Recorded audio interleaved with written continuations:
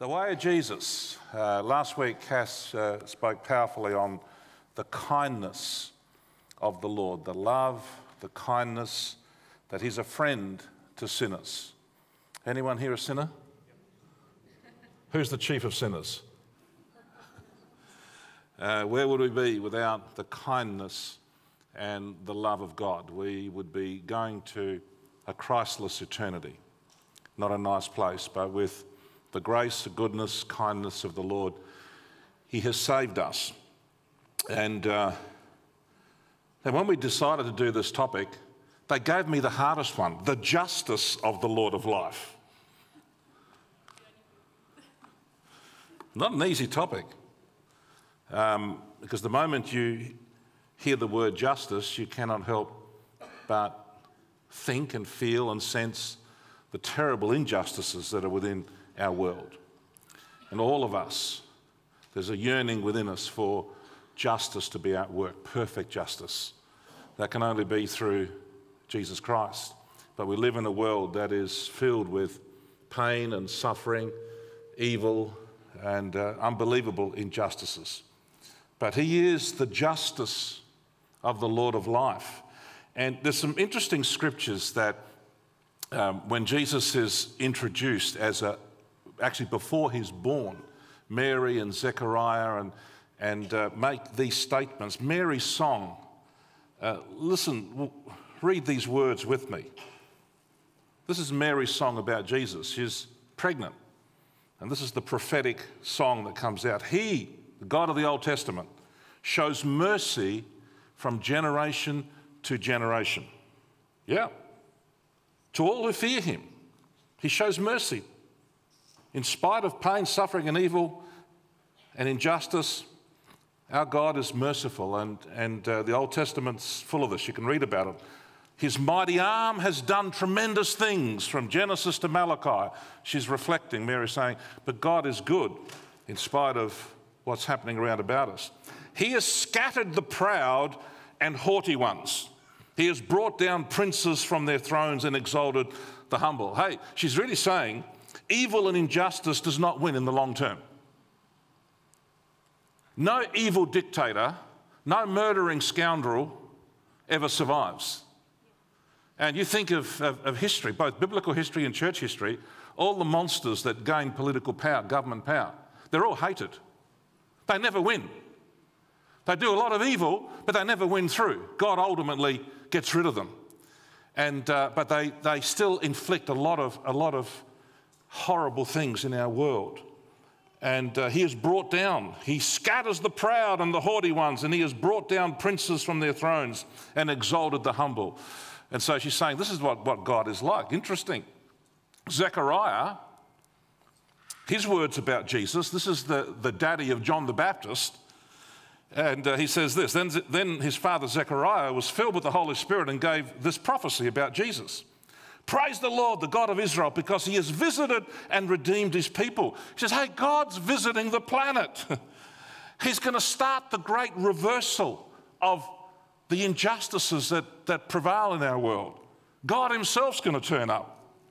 He has sent us a mighty Saviour from the royal line of his servant David, just as he prophesied through his holy prophets long ago. Now, there's help for today, and there is hope for tomorrow. Now we will be saved from our enemies and from all who hate us.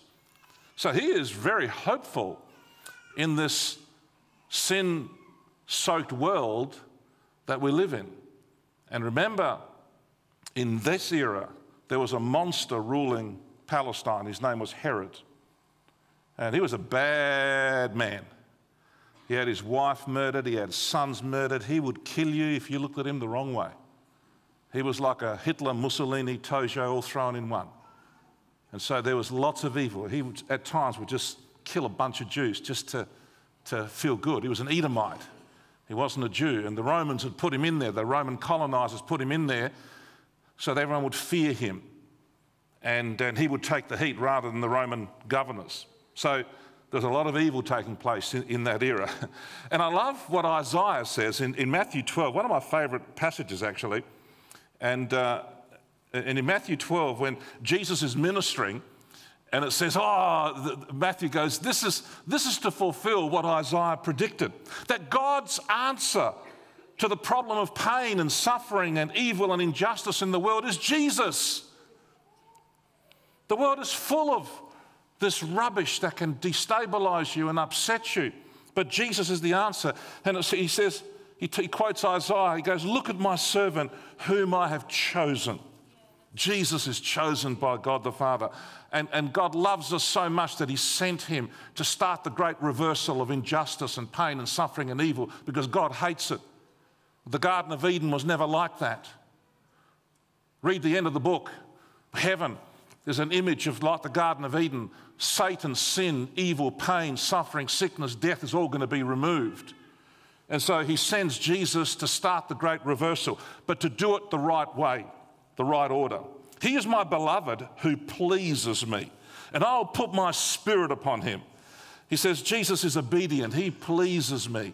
The eternal Son becomes Jesus of Nazareth, and the Father loved him. And every so often, the Father in heaven would part heaven and peer down and say, this is my boy, I love him. He's so obedient. 2 or 3 times in the New Testament, God the Father can't contain himself. Like he's saying, people, do you realize I've sent you the best, the eternal Son, Jesus. He's my boy, I love him. He's obedient. And I've anointed him. I've given him with a full measure of the Holy Spirit. And he says, and he will proclaim justice to the nations. Wow. He started this. You see, Jesus spoke this. He demonstrated it. When you look at Jesus' life, and Cass beautifully introduced the series about the kindness of the Lord. But as I read the 4 Gospels, and I'm doing some intense reading and reflecting on Matthew, Mark, Luke, and John, you cannot help but see God in action. You know what he's doing? He's pushing back evil. He's alleviating pain, suffering, sickness. And you get the feeling like, I wish I could do it to everyone right now. But I've got to start the right way. I've got to start with the inner life of a person in their relationship with God. Then ultimately everything else is going to be sorted out. And so Jesus among us can't help but push back evil, pain, suffering, evil, injustice. And wherever he saw it, he spoke against it. And he spoke against injustice. And he not just spoke against, he actually then alleviated suffering by his own presence and power and grace and kindness. That's why he healed people of physical illnesses. That's why he drove out evil spirits. That's why he healed the mentally ill. That's why he fed the poor and he calmed the storms. He's saying, I'm the Lord. Because everything's going to get reversed. Even this confusion of storms and natural calamities. Ultimately, it's all going to be reversed. And the great reversal has begun by me visiting the planet. But I've got to die on a cross to start the process, because the greatest issue is your relationship with God the Father. The issue of sin's got to be dealt with. The inner life before the outer and relational life can take place. So, he will not fight or shout or raise his voice in public. How's that? Jesus, his presence is going to be a non-coercive, non-violent approach of love. He's not going to force his will upon anyone. He's going to appeal to people to turn back to God, to face up to their responsibilities, to see that the issue of pain, sin, of evil, suffering actually starts because the human heart is so self-centered. Out of the heart come out all these things that lead to ugliness and wars. He says, I'm going to come and heal those hearts first. I'm going to restore you. So he's not going to fight or shout or raise his voice in public. He will not crush the weakest reed or put out a flickering candle. Love is going to be his example. Not weakness. He wasn't weak. He was tough and strong. But non-coercive, non-violent love to persuade people to face up to their responsibility, to turn from themselves and their sin, and to put their trust in him as the only saviour of humanity. Finally, he will cause justice to be victorious. I love that. And his name will be the hope of all the world. So Jesus has come to deal with the injustice issue in our world. And he deals with the total justice question. And his name will be the hope of all the world. Jesus is the answer for today and for tomorrow. They're great scriptures, aren't they? hopeful scriptures. And there is a problem in our world. And we can't deny it. And I know people who just cannot handle to even, unless it happens to them, they say, I don't want to know about what's happening in society. I don't want to know what's happening in Syria at the moment. I don't want to know about pain and suffering and evil. I just want to live my life and endeavour to find some happiness. Don't talk to me about 8 Aussies killing themselves every day, twice the number of road deaths. A dear friend of mine ended his life nearly 10 years ago, and there were 7 Aussies killing themselves every day. Now there's 8. The federal government, the state governments, the medical authorities have poured in billions of dollars. It hasn't solved the problem. They're trying. There's something really wrong with the human condition. There's terrible problems abound where people have got no hope. So we say, don't talk to me about that. We need to talk about it. We need to face it and say, you know what? There's got to be an answer. And we say the answer is Jesus Christ. And connectivity, being connected in a loving community. I saw an interview yesterday, and I've actually got the title of the book of this guy who was bound, terribly brilliant young man from England who has severe mental illness and started on medication all the way through. And he's not anti-medication. He's actually for psychiatrists and doctors, all that stuff. But he said, you know, he goes, I've come across why it's increasing. And he looked at his own life.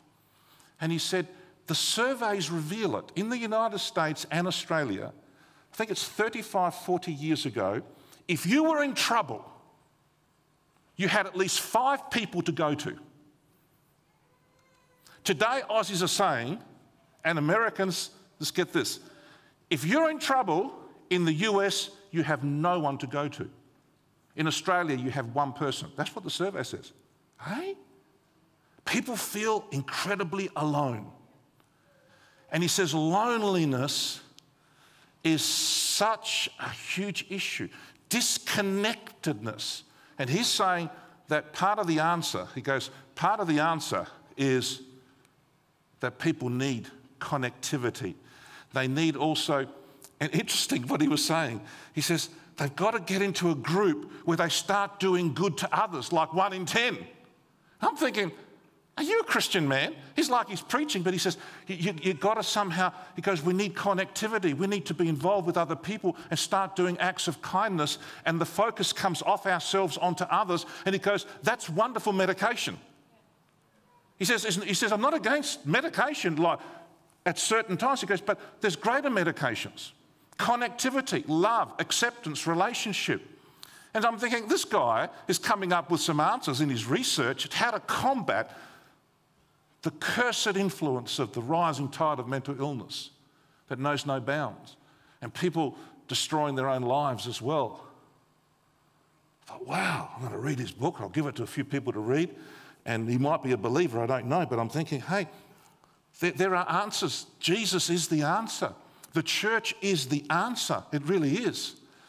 If you took the church out of the world today, the world would go to hell in a handbasket. Most of the humanitarian, social, good work, schools, hospitals, prisoner support, alleviation of suffering, homes, food, clothes, is actually the Christian church in action. Don't listen to the propaganda of a hostile media. The reality is the church is doing Jesus' work, is pushing back the bounds of injustice and evil and suffering and doing a whole pile of good within our world. The thing is, the Uniting Church in Australia has more social workers employed than all the governments put together. Just one denomination. That's what I heard. Whether it's local government, state government, they have more people involved in social care and services. Wow. Salvation Army. What they do, amazing. Take them out of the picture. And where would our society be? So the church is Jesus' body, and as he started to push back and to deal with injustice and evil and pain and suffering, Until he comes and wraps everything up, the church is to be Jesus' eyes, arms, and to actually be part of the answer. And it has been for 2,000 years. I'm so proud of the church of Jesus Christ. You might say, well, what about the sins? Yeah, of course. It's made up of imperfect people. I'm not going to join a church because you know, it's imperfect. Every organisation's imperfect. School sector, there are teachers that are imperfect. You've got judiciary that are imperfect. You've got doctors that are imperfect. You've got politicians. Of course you have that. Human sin. And people taking advantage of one another and abusing power. That's a reality, you know. That's part of the symptom of sin and injustice.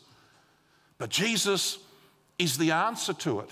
In his personal life, he demonstrated it. And he's saying, if you're a Christ follower, he goes, don't just pray, when I return, I'm going to wrap everything up. You now be part of the answer. Push it back where you are, in your family, in your community, where you see an injustice, where you see evil. Endeavour to do good.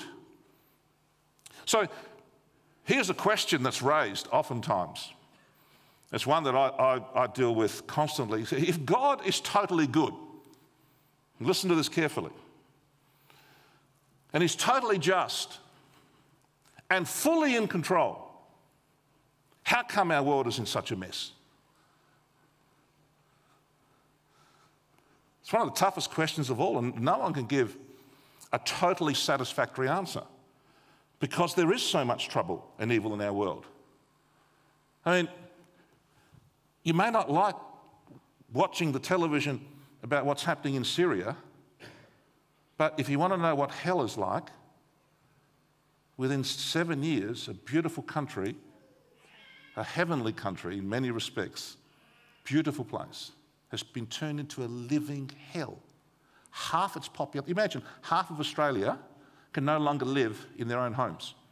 Just think about that. Your beautiful home, you can't live there. You've got to take off and go to Kangaroo Island to survive. Or, Lord forbid, to Victoria.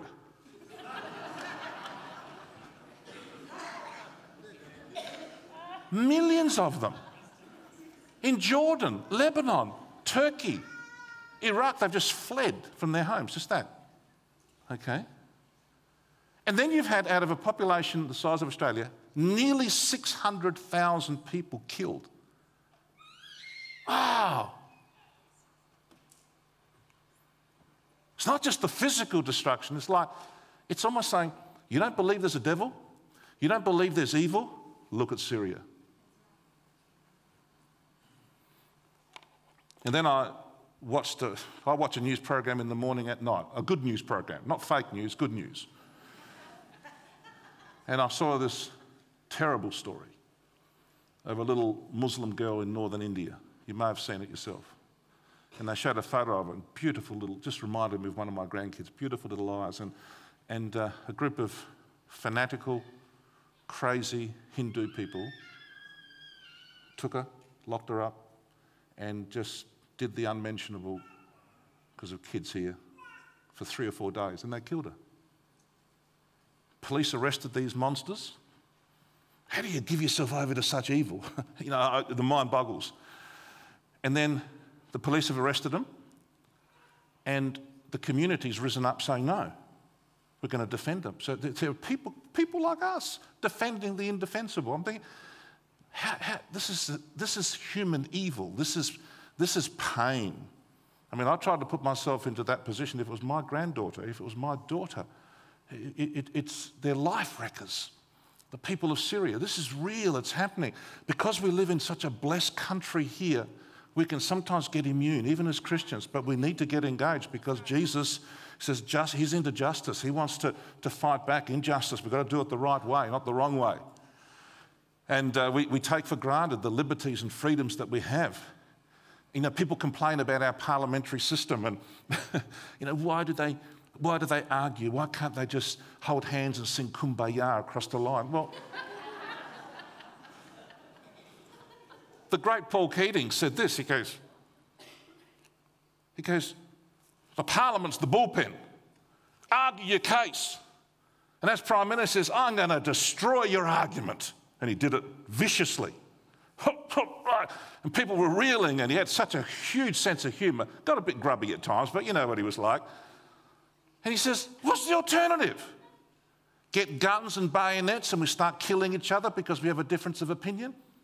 Because this is the mark of civilization, that we can discuss and talk and agree to disagree agreeably and do it and let the people decide every 3 years who they agree with. We take that for granted in so many countries. Someone's got another opinion, kill them.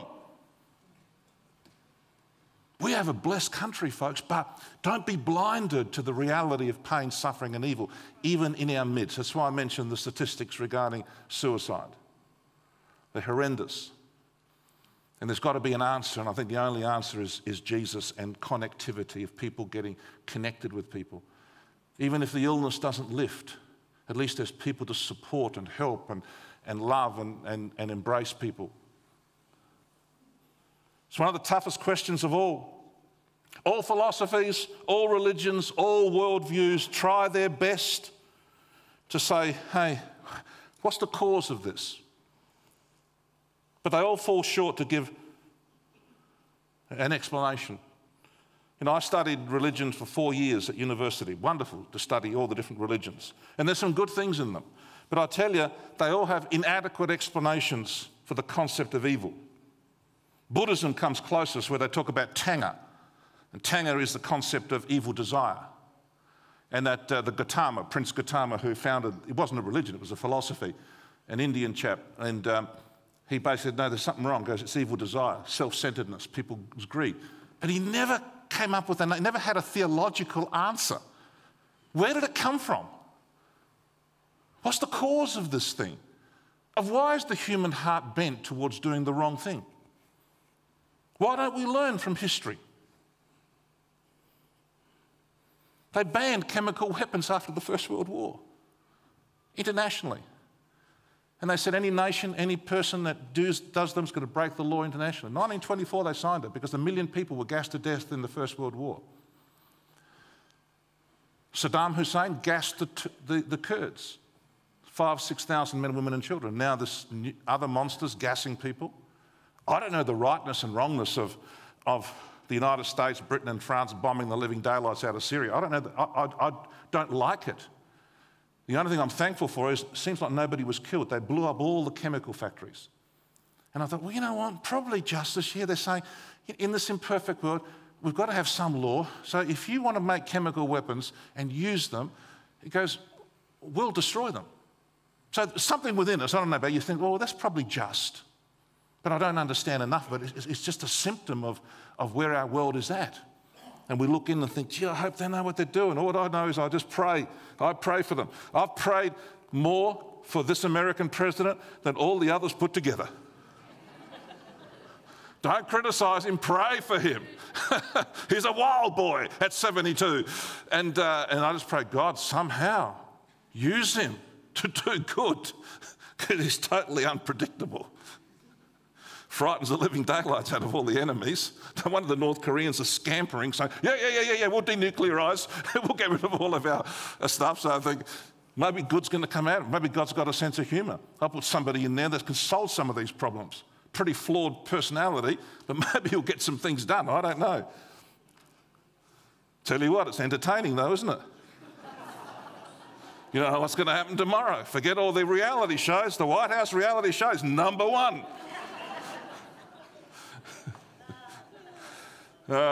So this problem, you know, let me nail this down, because it is an issue. And I think we as believers, I don't know your circles, but the circles that I certainly talk with, people, this is the question, is if God is good, if he's just, if he's loving and kind, how come he allows, if he's in full control, how come he allows this to happen? And the devil's using this. It's a tricky thing to blind people from understanding the truth of what happened.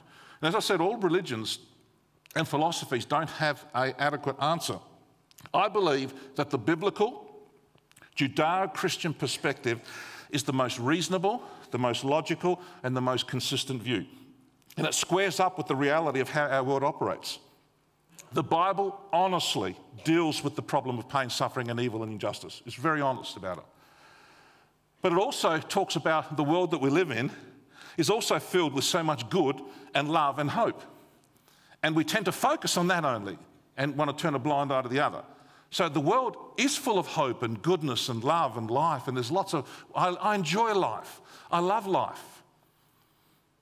I enjoy living a loving life and a giving life and a good life. There's nothing wrong with that.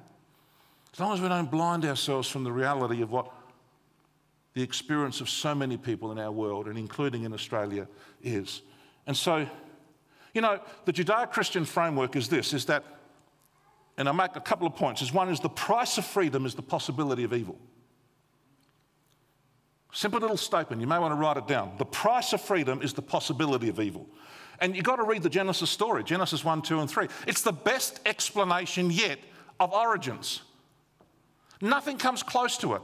Magnificently written.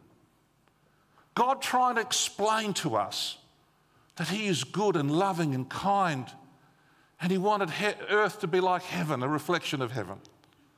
But he didn't create people to be robots.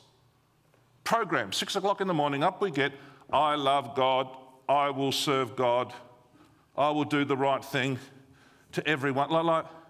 There's no pleasure in God, the Creator, in making machines. He made you, a living, breathing human being, free to choose, free to love. People say, oh, well, you know, why didn't he make us so that we couldn't sin? Then we'd be robots. Or why doesn't God just wipe out sin now? How much sin do you want him to wipe out? How many of you would survive? Hey? It's merciful. It's a mercy that he doesn't wipe out sin now, because I wouldn't survive and neither would you. Actually, we would if the blood of Christ covers us. But you see, they're arguments that are emotionally based, that are not really reasonable and sound, and there's not a theological framework to underpin why. And we need to have this. Now, it is a logical argument, and I'll talk about the empathic and emotional argument, which is even more powerful in many respects. But you see, the price of freedom is the possibility for evil. The preciousness of our freedom also creates the potential for us to do evil. And the book of Genesis paints both the positive and negative, the good, the bad, and the downright ugly. God, our loving Heavenly Father, wants our worship and obedience to be voluntary, if it's to have any real meaning and value. This is what is to be human, is to be free. What's the alternative? No freedom of thought, no freedom of will, no freedom of conscience, created to be mindless, emotionless robots. That's not being a human being. And in Genesis chapter 3, it clearly tells us why there is human evil in our world. How come injustice came in? And so the question as to why, the why of human evil must be directed to people and not to God. That's the faulty premise. If we understand the biblical story, it's not why, oh God, do you allow it? It's why, oh man, did you choose to hurt your loving Creator and break all the rules, and then to wound your fellow man and keep wounding your fellow man, and then ultimately to harm and diminish yourself? It's a false notion, and certainly not a biblical one, that God controls everything that happens in the world. And there's a theological position that says, yeah, God controls everything. He created Satan, he created evil, and almost like then Jesus came to sabotage God's control. Hey? That's weird and wacky. We don't have a Muslim view of God, that everything is predetermined and everything is his will. That's a faulty view of God. That's not the God and Father of our Lord Jesus Christ. I've read the Quran. They've taken bits of the Old Testament, bits of the New, and kind of, but their view is of a fatalistic, deterministic God. He's the author of good and evil, and everything that happens is his will. Even that, what happened to that little girl in India? That's his will? Give me a break. That's the devil's will. That's human evil being cut loose. And justice demands that those perpetrators be arrested and tried and dealt with. And if the state fails, then God won't fail on Judgment Day.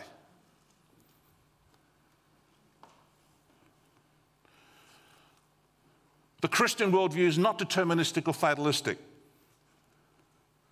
blind, unthinking determinism is just awful. God does not control everything that happens to the tiniest of details. He doesn't. God cannot do evil. God cannot sin. And there are lots of things that happen in our world that are just not good things. And God doesn't like it, and he hasn't wanted it, and it was never part of his plan in the beginning. If it was, why the picture of Eden? Why the picture of the new heavens and new earth without all that stuff? Why did Jesus combat evil and suffering and pain wherever he could in 3 years? As much as he could in person. Second thing I want to say is history reveals that good ultimately triumphs over evil. Now, oftentimes I wish it was quicker. Man, I used to teach history, and I studied the Second World War. And Adolf Hitler if anyone was the personification of Satan in human history, it would have been Hitler. It's not an exaggeration. The kind of deviancy, and he was directly responsible for the murder, the killing of 60 million people. 60 million people perished from 1939, actually before then, to 1945. And if he had his will, he would have killed every Russian, Ukrainian, Slavic person up to the Urals, another 80 million people. He wrote that in Mein Kampf in 1922 when he was put in prison. He would have killed all the Slavic people because he thought they were subhuman. Like the Jews were subhuman, the Gypsies were subhuman, homosexuals were subhuman, the mentally ill were subhuman. Did you realise they bumped off the mentally ill? Euthanasia, they bumped off the physically impaired, they bumped off the Gypsies, they bumped off the homosexuals. Anyone didn't quite fit? Terrible. This is before the Second World War. You know, I wish somebody put a bullet in him in 1935. I wish one of those assassination attempts worked. They tried many times. What a terrible thing to say as a Christian pastor. I wish somebody was dead. Actually, what I'm saying is he should have been executed and dealt with because he's so violating God. And there was a Christian pastor named Dietrich Bonhoeffer that was part of the plot in 1944 to have him eliminated, along with Klaus von Stauffenberg. If you want to see a great film, see Valkyrie with Tom Cruise. True story. And Stauffenberg was a Catholic man. And Bonhoeffer was a Lutheran pastor. The German High Command, they wanted to ultimately get rid of him. And if they did in 1944, another 20 million people would have been saved. So I struggle with that. I still do to this day. God, why didn't somebody put an end to this monster? I don't understand. I don't have an answer, except I know that good ultimately triumphs. Hitler's name is the personification of evil, and he will be despised for generations. Bonhoeffer, who was hardly known, and the final act of Hitler's evil, as he was about to commit suicide, he says, hang all the prisoners. This beautiful 39-year-old, brilliant man, they hung him with piano wire in a prison, just days before the Americans and Russians came. Bumped off a whole pile of Germans. Then he wrote in his testament, as he's about to do himself in, the German people weren't worthy of me. That's his testament. You weren't worthy of me. That's the devil speaking, isn't it? You read Hitler's testimony. You weren't worthy of me after what he decimated his people. Wow. But he failed. He lost. Righteousness won through. Every dictator, from Julius Caesar to Napoleon Bonaparte, to Adolf Hitler, to Lenin, Mao Zedong, all of them have bit the dust, and they are despised. Good ultimately wins. So God doesn't control all events, but he will not let human beings ultimately destroy the earth. He is king, he is Lord, and you can't push him too far. Just read the Bible, the Old Testament. So the God of the Bible is in charge of the big picture, even though he doesn't control everything. He gave us freedom, and we must bear the consequences and take responsibility for our lives and for the choices that we make. God has restrained himself for a time so that human history can be what it is, an enterprise involving freedom and responsibility. So we are not totally free to do what we want. We are free to do the right thing, towards God and towards man and towards ourselves. God's sovereignty and human responsibility are not two equal truths that counterbalance each other. God's sovereignty and his will and purpose always comes first, even if it means our human freedom may be limited. So a Hitler will not ultimately win. Islamic fascists will not ultimately win. The Assad family in Syria are not ultimately going to win. God limits evil and he steers the long-term course of history. So human autonomy and freedom is not absolute, as is God's sovereignty. God's sovereignty is absolute. Hey, look, let me read a couple of scriptures now on those 2 points.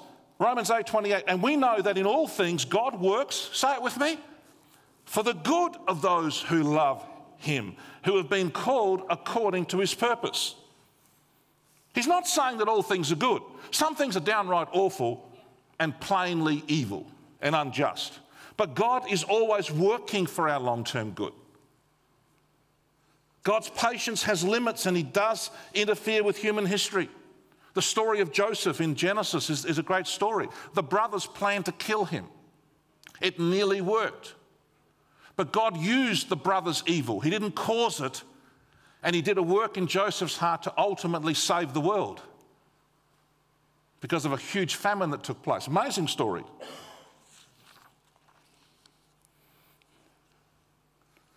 The United States today, I mean, for those of you that are not history buffs, you're missing out on life. The United States in the 20th century and 21st century is the premier nation. Doesn't matter who the president is. I mean, it's like, without the US, we'd all be speaking German, Japanese, Italian, have a hammer and sickle over our flags. I mean, there's no question. The US has beaten up all these tyrants from World War I, World War II, Cold War, and now Islamic fascism. It is. That's why Australia's locked in with America in an alliance. If America goes to war, we go to war, whether we like it or not. That's why we pray that they stay righteous. But you know, the American nation nearly fell apart. You read the American Civil War, 1861 to 1865. I went to Gettysburg several years ago. The great battle that took place in 3 days, July the 1st, 2nd and 3rd of 1863.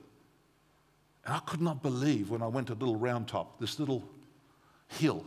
I'd heard about it. At the end of the great line where the Union armies were fighting and the Confederate armies, the Southerners, and somebody said, the Southerners are coming. This is the first time that the South invaded the North. The Southern armies were invaded the North, just north of Washington. If they beat the Union armies, that's it, no more United States. They would have split up into a whole pile of different countries. So I went there.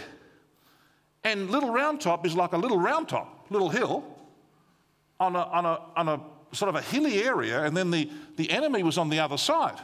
And a New York general said, hey, they're moving to the south. They're going to come around us. So they said, okay, who do we send? They sent so he was Colonel Joshua Lawrence Chamberlain. You can check it out on Google. Most times Google tells the truth. Amazing story. He's a Christian man. He's a professor. He's in his 30s. He's a professor. His wife says, I don't want you going to war. He goes, I'm going to go. I feel God's telling me to go to war. So he and his from Maine, way up north, he and his boys, 300 of them, race up the Little Round Top. And of course, the Southerners are hiding behind the trees. And so then, it was a slaughter. As the Southerners are coming up, bang, bang, bang, they just killed so many. They ran out of bullets. And they're still coming. What does he do? He has this crazy thought. He's a Christian man. He says, boys, bayonets. We're going down the hill. He goes, Little Round Top, and he goes like this. Just all line up, about 300 of them, and then we're going to go like this, a pincer movement. Shh. So what they did, they put their bayonets on without bullets, and when the Southerners came up, they just charged and screamed like crazy people. The Southern Army was so frightened, they all go, oh, put their hands up, and they won the battle on that second day, July the 2nd, 1863. And the next day, they reckon that if Colonel Chamberlain, who became general and then he became governor of Maine, if he didn't do that, the Union armies would have been destroyed, Washington would have been taken, no more United States. Where would the 20th and 21st century be? Hey, one man, one action. Could God be in that? Of course he could. There's no question. See the film Dunkirk. They didn't tell us that Prime Minister Churchill asked all the churches to pray. And what happened? Overcast weather. Hitler's bombers couldn't see the men. And 300,000 British soldiers were rescued, and that became the foundation of the great British armies of the Second World War. History is his story. And though evil occurs, he will ultimately cause good to come out of it. So that's why I love reading history, because you think, you know what, I think God's in this thing. Even though there's a lot of evil, a lot of the devil's work, but God's actually outworking things. Guys, you may be going through some really difficult times. God is in control and will cause good to come, but he's not the cause of the evil and the pain and the suffering and the injustice you're facing. To me, the most satisfying answer to this is the third point, and I think the most important. The most satisfying answer comes when I reflect on Jesus. As Cass shared about the kindness of the Lord last week, when I read the four Gospels and I see the justice of Jesus, how he outworked, but you know, not just what he said and did, but his passion. Because half the Gospels centre on the final week of his life. Matthew, Mark, Luke and John. There's no other biographies written where the death of a person takes up half the book. In fact, in one Gospel, it's probably the final day and a half is probably a third of the book of one of the Gospels. Because when I'm personally dealing with pain and suffering in my own life and that of my family, or when I have to confront evil, I will go crazy if I don't keep my focus on Jesus. There was one time when a man who wasn't part of our church, but of a family outside the church, they weren't Christians, but I was ministering to the family, and I discovered that he was beating his wife. And then when the marriage ended, he actually kicked her while she was pregnant. He beat her and was kicking her while she's pregnant. I hit the roof. I just lost it. I jumped in my car, went after him. I don't know what I would have done when I found him, but I was so... And I went to a club where he was. Thankfully, he wasn't there. Afterwards, and I was driving back, I was saying, Bill, what are you doing? What could have happened? I don't know. I was so angry. The injustice of it just filled me with rage that I wanted to give him a laying on of hands ministry. But not in Jesus' name, in Billy Vasilakis' name, I tell you. And it just dawned on me, I was saying, Bill, you know what would be great?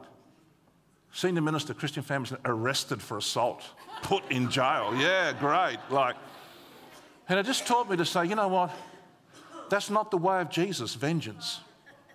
It's non-coercive, non-violent love. It's not weakness.